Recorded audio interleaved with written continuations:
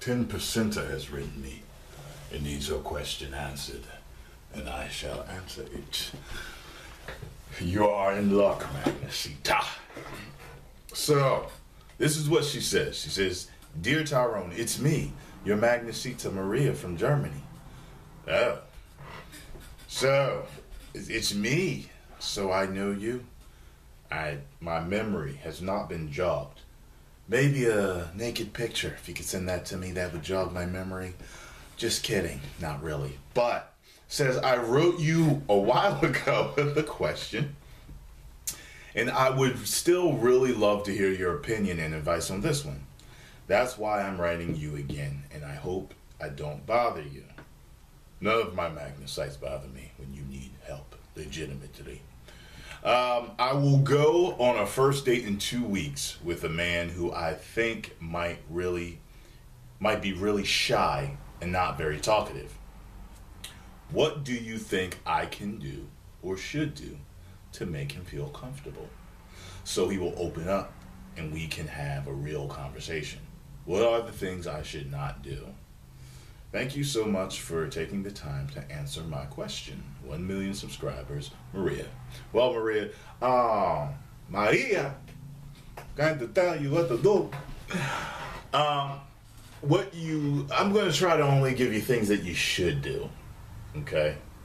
But one thing you don't want to do with someone who's probably introverted is you don't want to pressure them. All right, so that's something that you don't do. So if you're very outgoing and he's not, he probably recognizes that. He probably likes that. A lot of times couples get together and you'll have similarities, a common line of similarities within you, but at the same time you'll have these more crazy, like one will be outgoing and one will be more reserved. So the more outgoing one helps keep the more reserved one's life more adventurous, while the more reserved one helps keep the more outgoing one more grounded. Okay? You understand that balance? So you two probably have a similar dynamic to that. So when you're talking to someone that's introverted, you're going to want to peel the onion. I learned this in sales. When you peel the onion, you're basically layer by layer, you're asking questions that helps you find out more about the person. Because people only buy from people they like, for the most part. Sometimes if you need a product and the salesperson is an asshole, you'll buy it anyway, but stay with me here. So you're going to want to, basically on a date, and I do this, you're going to want to ask questions that help you find out more about them. Find out more about their hobbies, their loves, their passions, their goals. Because guess what? People love talking about numero uno the most, and that is themselves. It's rare.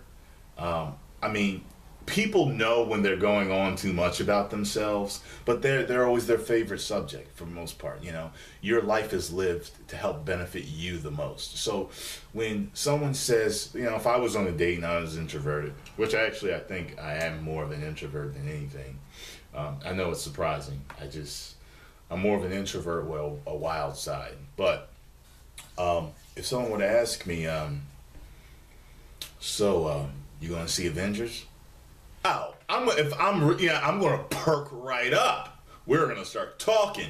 That conversation, we could talk about the first Avengers movie. We could get into all the different separate Avengers movies. We could talk about Spider-Man possibly. Do you see how that could just spark a huge long conversation? That's what you're going to do with someone that's introverted. Because most introverts will talk once you spark their interest. That's what it is. So, extroverted people, they'll talk about almost anything. They'll talk about bullshit, nothing, just to talk because they're extroverted. But introverts, you have to grab their attention. So it'll be your job, and this is, I think, the only advice I can give you. This will be your job.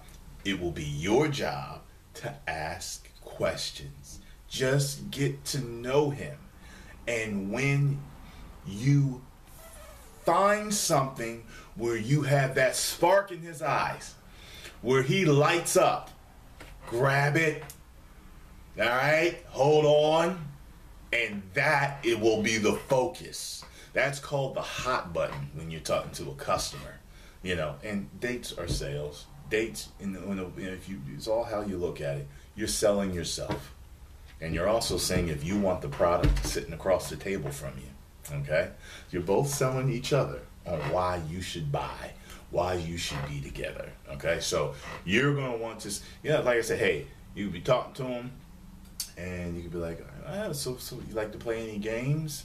You'd be like, yeah, I like, Shoots and Ladders and Candyland. And you can say, oh, do you like chess? Do you like checkers? Oh, I love chess. Boom. You see that? Grab it. That's the hot button, okay? Because that is going to get him to talk the most. And then you can expand from that. Have you been in any chess tournaments? Have you ever been in a chess tournament? You know what I mean? Do you know anybody else that plays chess? Are you part of a chess club? You see that? You see how you're grabbing and so many? Well, if it's a bodybuilder, have you ever, so I can tell you're fit, have you ever been in a bodybuilding contest? No, think about it. I got a buddy. Oh, have you ever been to a show? Oh, yeah, we should go to a show together. Yeah, they're pretty cool. This and that. What supplements do you use? You see that? You see? Because he's going to be passionate about that. Do you eat like 6-7 meals a day? Yeah, sometimes I go 8 or 9, if I have the time, yeah, I eat my broccoli, I eat my beef, You see that? It's going to get him to come out of his shell. Alright? I hope I have helped you, Magnus. 1 million subscribers. Don't forget the naked pic. Woo!